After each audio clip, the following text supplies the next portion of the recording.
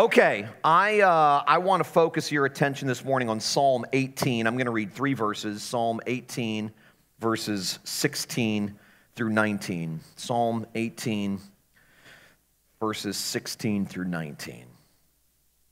King David wrote this psalm. Verse 16, He reached down from heaven and rescued me.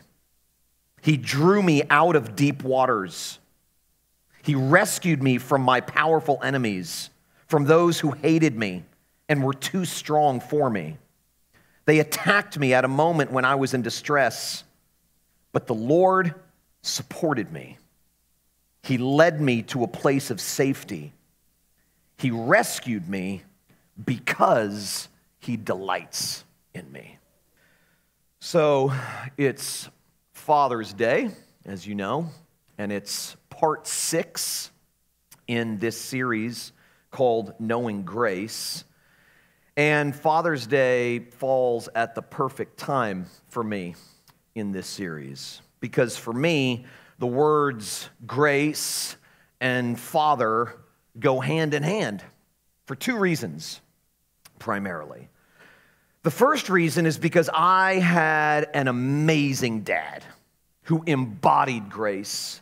He died in 2010, and he was one of my very best friends, my greatest encourager. I miss him every day. I think about him. There are certain songs that I can listen to that he loved that still make me cry every time I hear them. He was amazing. Nothing taught me more about grace than the way my dad loved me. Nothing. Especially when I didn't deserve it. And there were plenty of times I did not deserve his love. I could tell you 100 stories, and I've told you some over the years, but I could tell you 100 stories about specific moments when I deserved my dad's anger, when I deserved my dad's disappointment, but instead got a hug or a word of assurance or a word of promise or a word of encouragement. He was wise, so wise, smart. He was born and raised in Switzerland and was educated over there, and then got married to my mom and moved over here and ended up getting his PhD at Marquette University in educational psychology, moved his entire family from Milwaukee, Wisconsin, down to Coral Springs in 1978 to open a private practice with his friend Larry Crabb. Wise, smart, incredibly smart. Not only in an academic sense, but in a down-to-earth kind of way. He had remarkable emotional intelligence. He loved people more than anybody I'd ever met in my life. He was born to be a therapist. He was encouraging, incredibly patient. I'm one of 7 kids. My dad was incredibly patient. He was affectionate, so affectionate.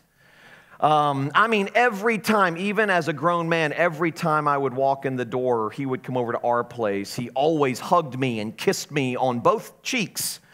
He was incredibly affectionate, held our hands. He wasn't afraid to show affection. In that sense, he was a real man's man. He was funny as hell. I mean, ridiculously funny, super funny, constantly had us laughing. He was incredibly empathetic. He could not only sympathize with what you were going through, but he could empathize with what you were going through. He had some hard things that he lived through in his own life, which made him empathetic. My grandmother, his mother-in-law, used to say that he had listening eyes, and he did. He really did. My most vivid recollection of my dad was the look of pure delight on his face every time one of his kids walked into the room. Pure delight. I remember specifically a time when he and my mom and my grandparents, my mom's parents, went away to St. Martin for 10 days on vacation. And at that point, I had only known my dad with a beard. When I came into this world, he had a beard. For the first, 8, 9 years of my life, he had a beard.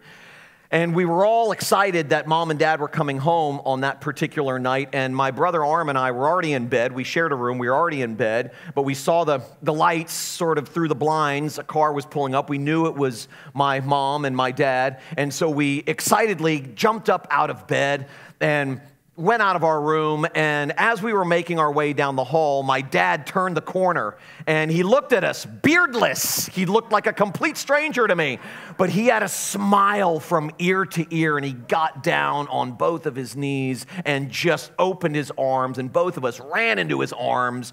He was that kind of guy.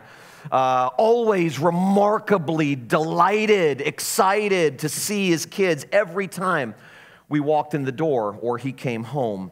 I remember him telling his secretary, forever, if any of my children, he would see like 8 patients a day, and he gave her strict instructions, if any of my children come to the office for whatever reason, interrupt me. Every time.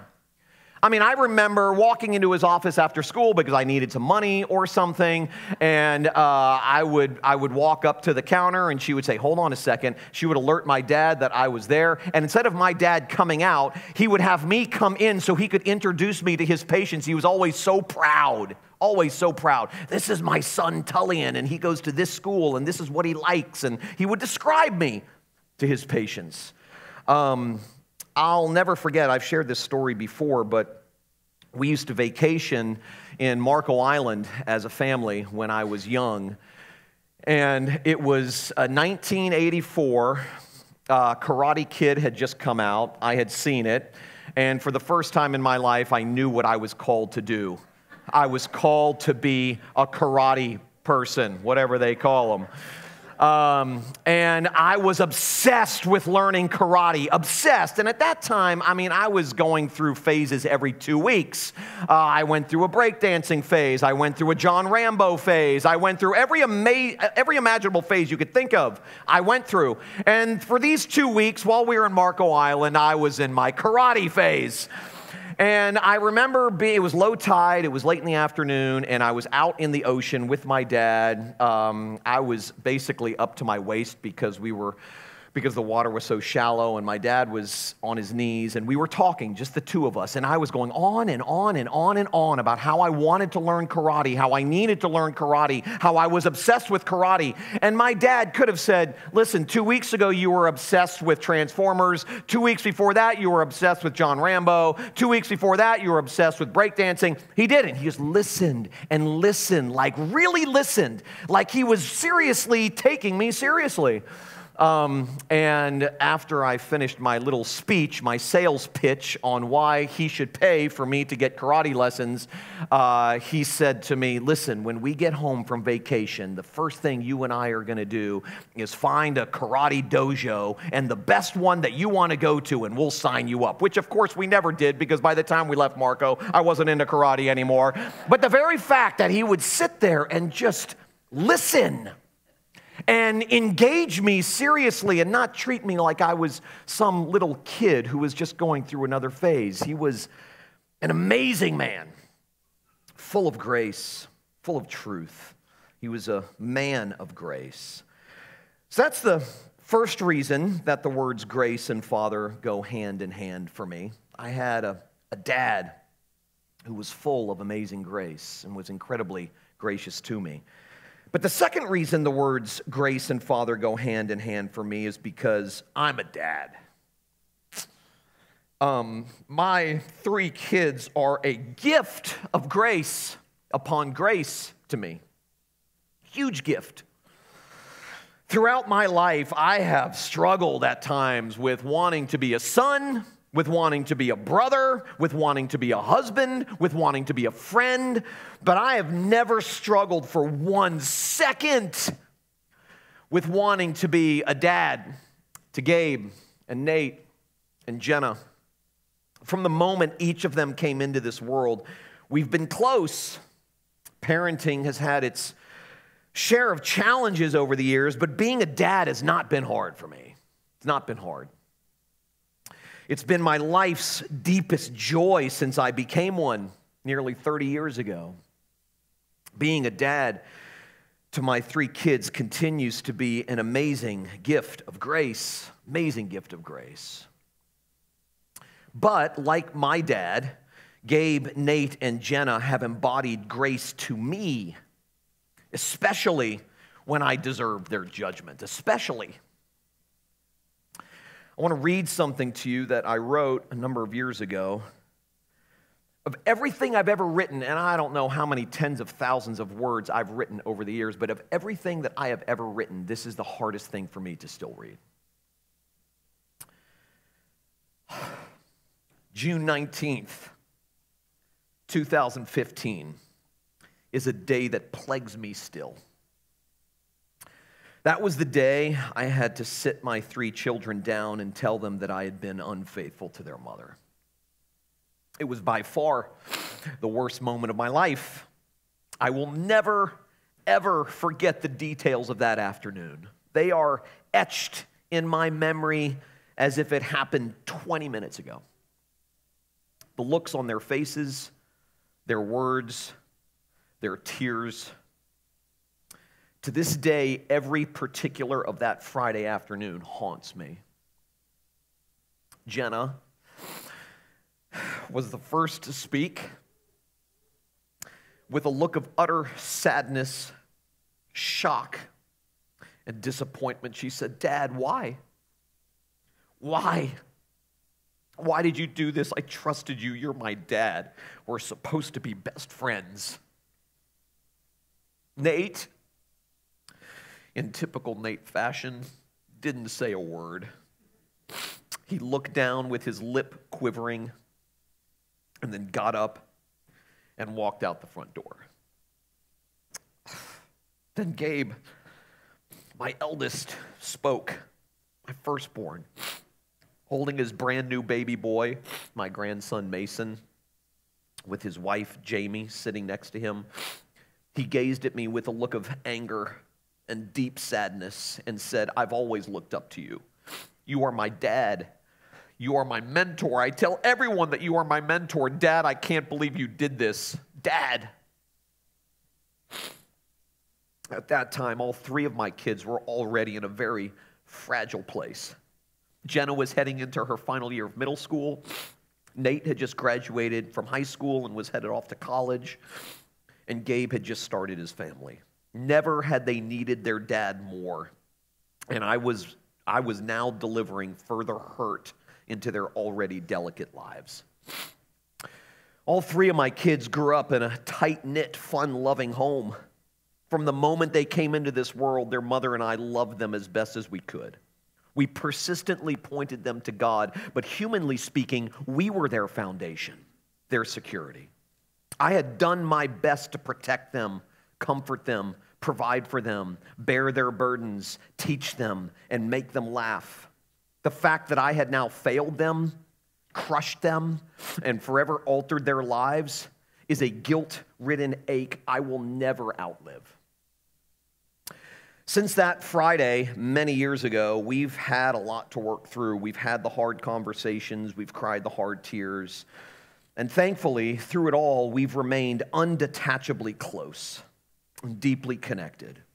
I deserved to lose the love and affection of my kids forever, but their love for me has never blinked, not even for a second.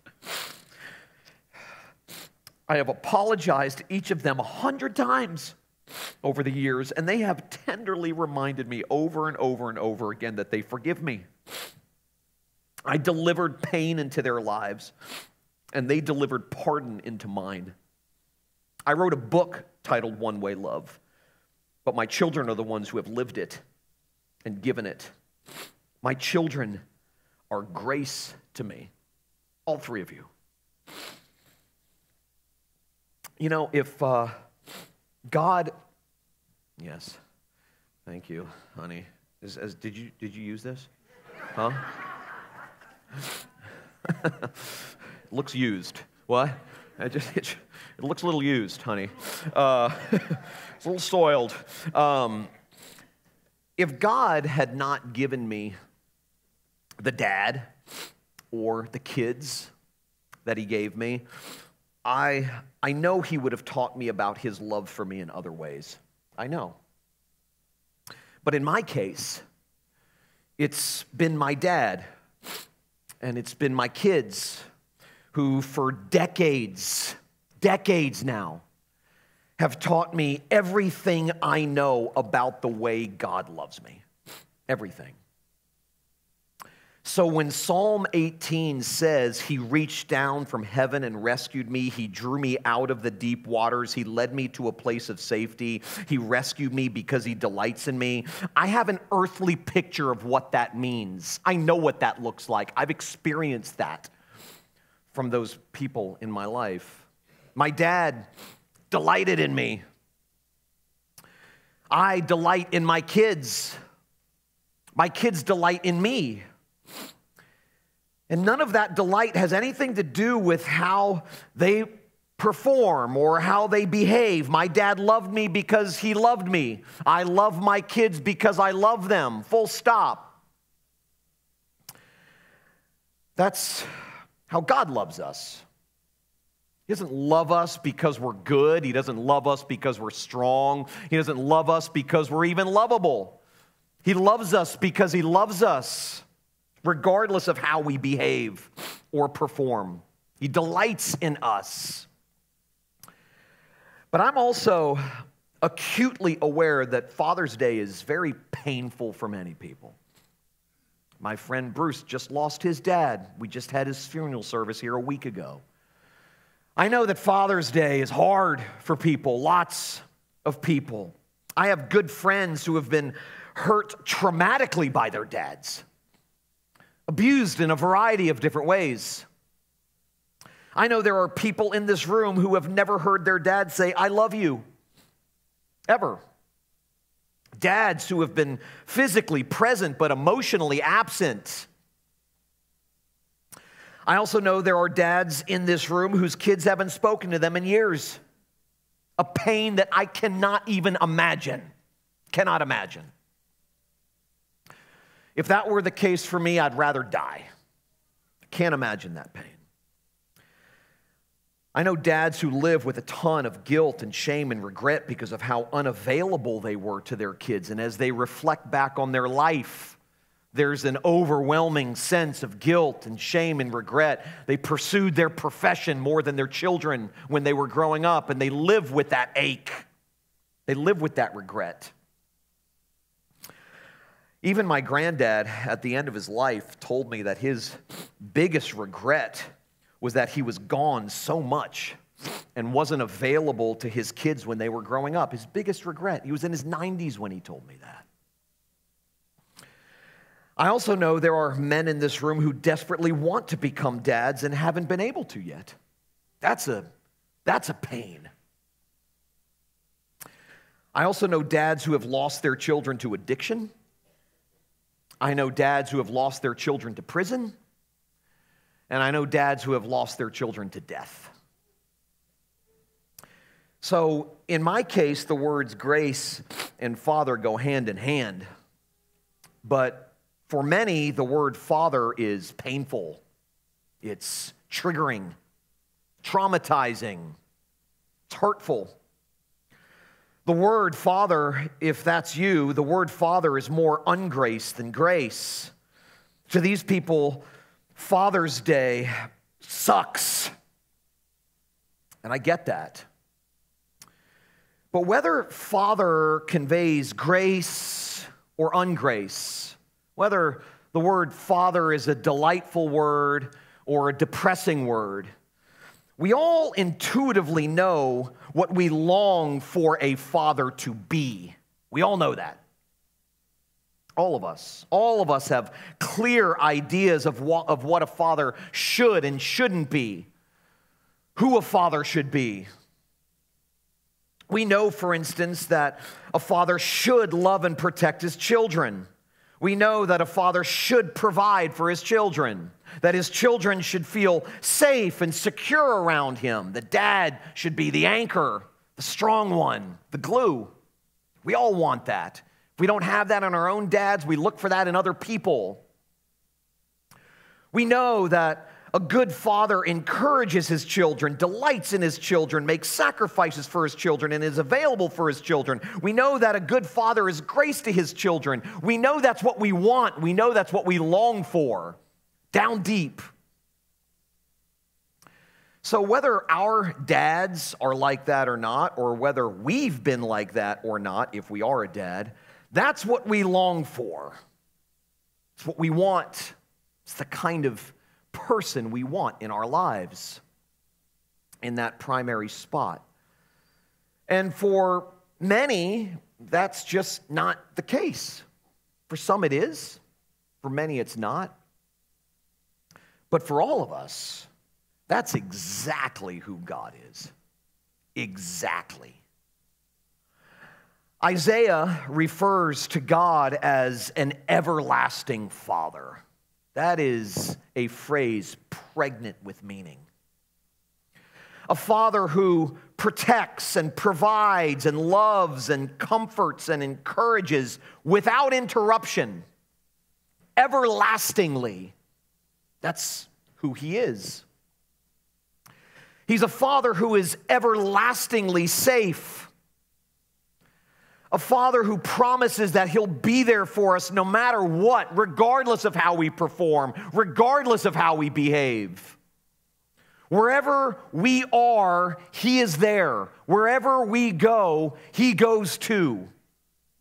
Whether it's to good places, bad places, places of light or places of darkness, he never leaves us, ever. He's a father who delights in us, who cheers us up, and one whose whole face lights up every time we walk through the door. Every time. He's a father who sacrifices for us, gives and gives and gives and gives, and never asks for anything in return.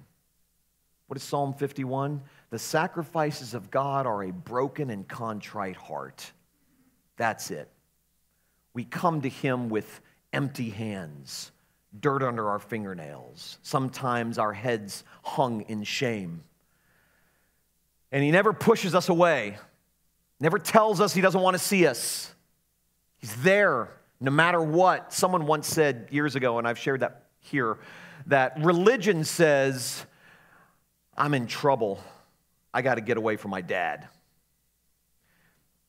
Christianity says, I'm in trouble.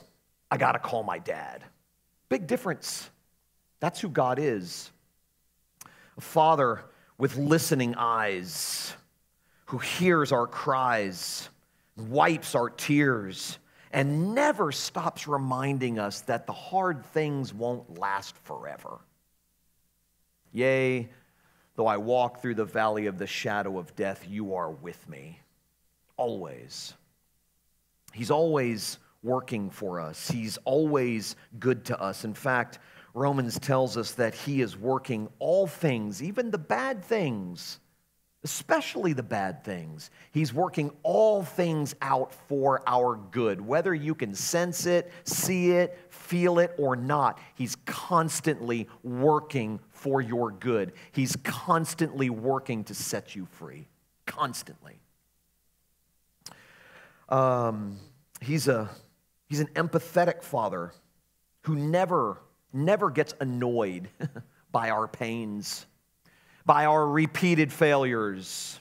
He never gets annoyed by our insecurities or our fears or our ongoing anxieties. He's proven himself to us time and time and time again, and we doubt him time and time and time again, and that never annoys him. Never. He never looks at us and says, I'm done with you. Have I not proven myself to you? Have I not shown you that I'm going to be there for you, that I'm going to be faithful to you, that I'm going to take care of you, and yet you still worry, you still get anxious, you still doubt me? I'm done with you. Never. Words you will never hear from God. I'm done with you. I've had enough. He's attentive. Oh, man, is he attentive. So attentive. He notices all the things that no one else notices. Always. I don't know if my mom will like me sharing this, but I don't think she'll mind too much. But a few years ago, my mom was staying with us, and her and her dad had a great relationship. She loved her dad. My dad loved her. I was with them on numerous occasions when my grandfather was just doting on her, loving her, encouraging her. Amazing. But my mom was staying with us, and Jenna walked out of her room, and I was standing in the kitchen, and I remarked how much I liked Jenna's nail polish and toenail polish and how it really looked pretty and how I liked that particular color on her for this particular reason. Just the two of us talking, but my mom was eavesdropping, and she turned around. We didn't know she was listening, and she turned around, and she was just kind of mesmerized by this short little conversation Jenna and I were having in the kitchen.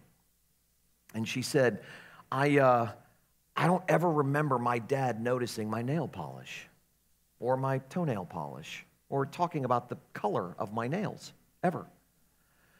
And I thought for a minute in that moment that God notices everything. And I don't mean that in some scary way like, Jesus is watching you. Watch every move you make. I'm not talking about it in that sense.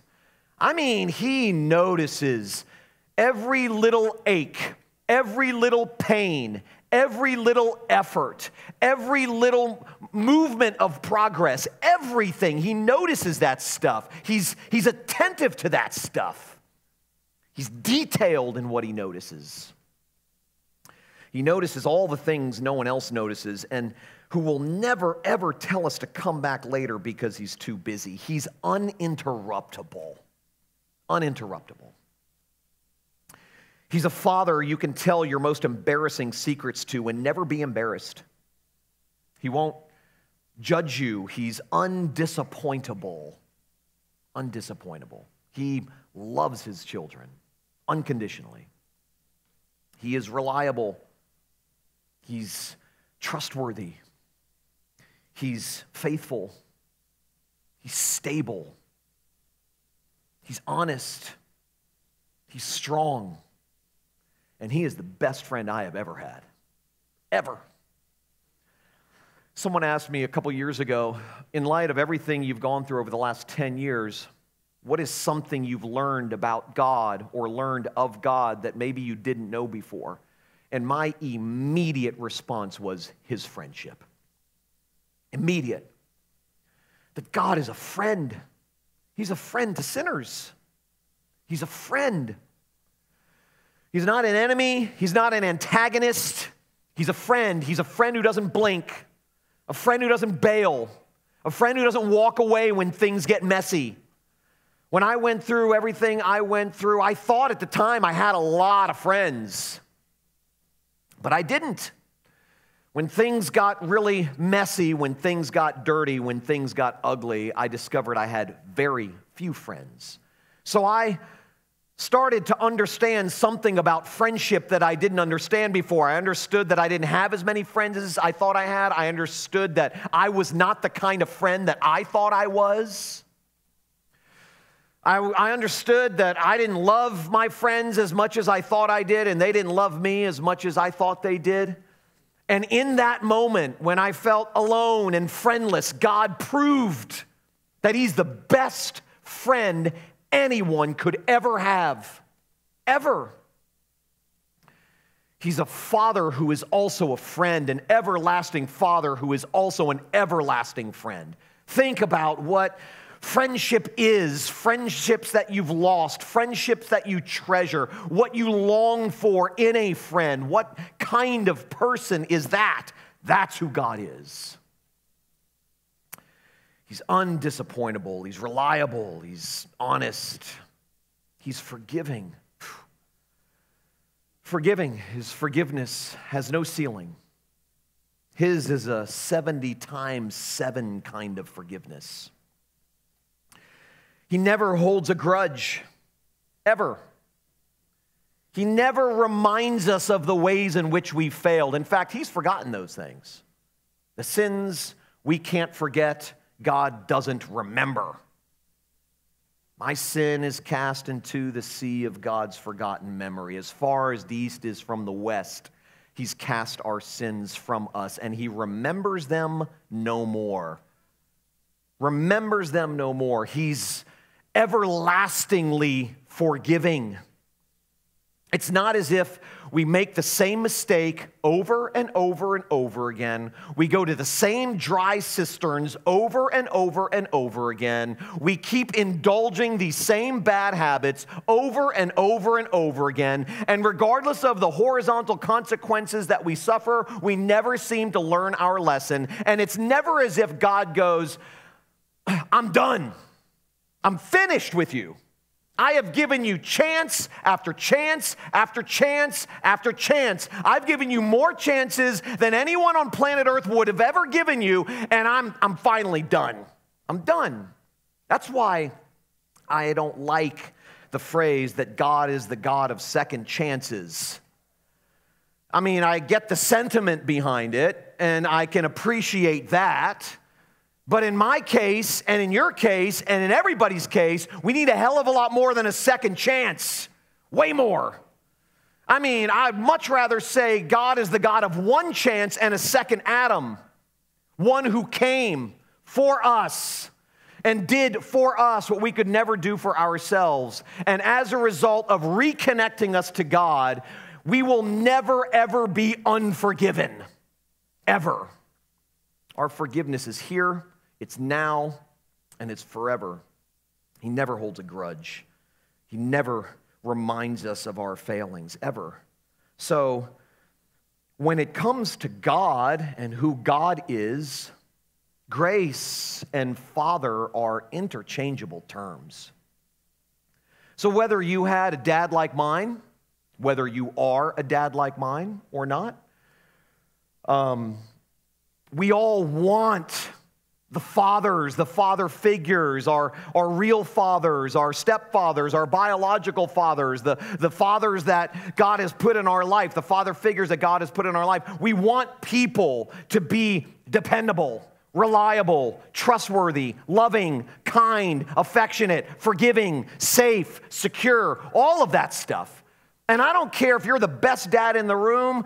I don't care if you had the best dad on planet Earth. You didn't, because I did. But I don't care whether that's the case or not. We fail each other. I said, I've loved my kids since the moment they were conceived. Well, I mean, I didn't know the moment they were conceived, but, you know, when I found out that the baby was coming, I love them. And I've loved them every second of their lives, but I've failed them. And if you're a dad, you've failed your kids. If you're a kid, your dad has failed you. Father figures in your life have failed you. Humans fail humans. We are broken people, every single one of us. None of us can be for one another what only God can be. It's impossible.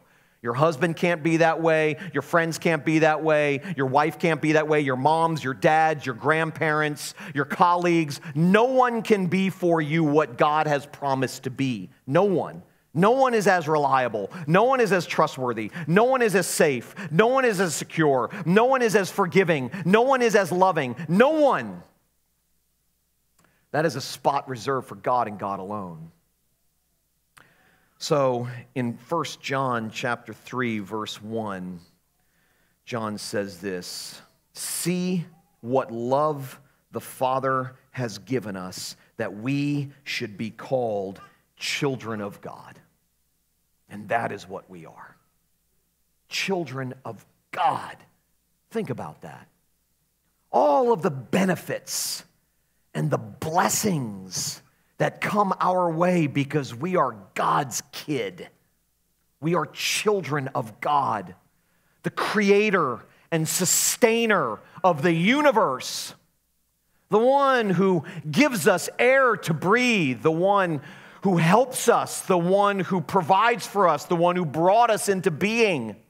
This is our Father. We get to call him Abba, Father, Dad. We are children of God. The late theologian J.I. Packer said, "There is singularly, no more glorious doctrine in all of the Bible than the doctrine of adoption. That sinners, messy, broken down, failed people like you and me are adopted by God delightfully. He chose you to be in his family. You. When Jesus was dying on the cross, he wasn't thinking generically about humanity. He was thinking about you. You.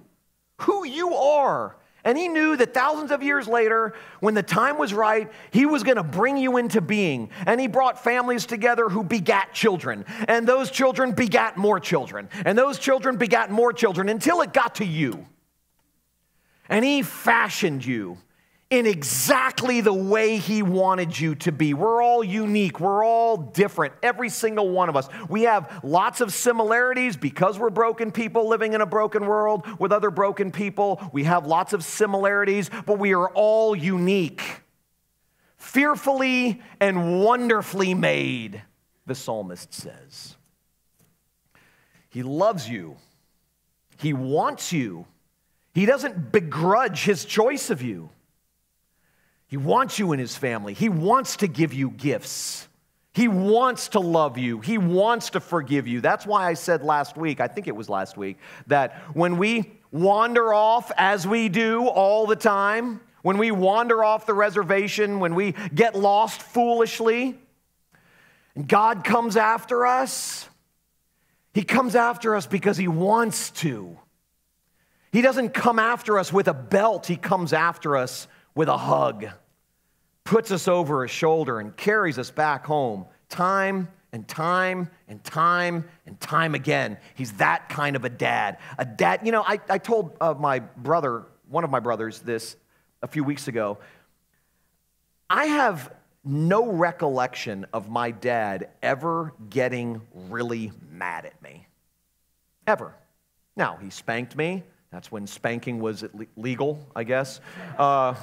He spanked me, and I don't begrudge him for that. I deserved way more spankings than I got. I can promise you that. He and my mom spanked us very differently. Okay, my mom was frantic in her spanking. She grabbed whatever she could find and just started swinging. My dad, on the other hand, the wise psychologist that he was, would always say, now, you know, he had this thick European accent, you know I have to spank you, so go to your room and I'll be there in a minute. He was always very calm. And I would go and I would put on like 6 pairs of underwear. I swear to God, I would put on every pair that was in my drawer, an extra pair of shorts. He knew it. I think that's why he gave us a little lead time. He knew we were preparing. And he gave us that grace to prepare for the beating that was to come. And then he would say, okay, I would literally like sort of bend over the bed and he would say, okay, I'm going to spank you twice. And then he would, you know, like bam, bam, you know, spank me twice. And then when he was finished, he would put me on his lap every time, or sit next to me on the bed once I got older. And he would put his arm around me, remind me of how much he loved me, and pray with me. Every time. Now, if you're going to spank your kid, that's the way to do it, okay? Seriously. My kids got spanked all the time, and I don't think their experience was anything like my experience was with my dad. Jenna, I don't think ever got spanked once. I think one time I kind of like slapped her hand, and I felt terrible about it. Gabe got the worst of it. I was a young dad. Gabe got the worst of it. He's still recovering from the trauma of the spankings he got from me. I tapered off a little bit with Nate. By the time we got to Jenna, I had written off spanking altogether. But my other, I don't, even when I was being spanked, I never remember my dad being angry, ever. That is a beautiful picture of who God is. Beautiful. And I was gifted that in my own dad. And I know a lot of people weren't. I get that. But for me, that was such a beautiful picture. It remains a beautiful picture of how God loves us, all of us. He's not angry. He's not mad at you. My friend Steve Brown has been saying this for 50 years. God is not mad at you. He adopted you. He loves you. He's not mad at you. So my dad, even in the way he disciplined us, he did it in love, without anger, without wrath. That's who God is. We are children of God. That is who we are. That is what we are. So I just want to close with this. I mentioned at the beginning that Father's Day and Mother's Day sermons were very different in the churches that I grew up in. I mean, I grew up in some good churches, but they were very different. Fathers were always sort of spanked, on Father's Day, like you need to be doing more, you need to be more present, you need to be loving more, you need to be more affectionate, you need to be all that stuff. And mothers were just spoken of, like I said before, as if they were sinless angels, like they had never done anything wrong, which was ironic because my dad was a lot nicer than my mom for the most part. And you know that to be true, Mom. I know you're watching. Now, just to give my mom, sort of to make it clear, she had to deal with us a lot more than my dad did, okay? A lot more. So her patience, if my dad had to be with us as often as my mom had to be with us, I don't think I would be saying some of the things I've been saying this morning about him, okay? So I get that. But I was always frustrated by church services and sermons that seem to glorify moms and vilify dads. So, I want to say a final word to all the fathers who have failed, which is all fathers, all of us. And to all the fathers who live with regret because of mistakes you made with your kids, which is all fathers, every father. God loves and forgives you. He does not count your sins against you. His fatherly love toward you does not depend on your success as a dad. It does not. It is not a conditional kind of love. He loves broken fathers who fail because there aren't any other kinds of fathers. So whether you live with regret as a dad, or you live with pain because of your dad, or you wish you had a dad that was more like God, regardless, God is an everlasting Father. He's the one we long for. He's the one our hearts ache for. He's that person. He's our person. Let's pray together. God, thank you for your everlastingness as our Father. Thank you for your promises. Thank you for your ongoing goodness. Thank you that your mercies are new every morning. Thank you that your grace is amazing, that your forgiveness is forever, that your love is unconditional, and that we are yours come hell or high water. That there's nothing we can do or fail to do that will make you love us more or less. You love us because you love us. And for that, we are eternally grateful. And we pray these things in Jesus' name. Amen.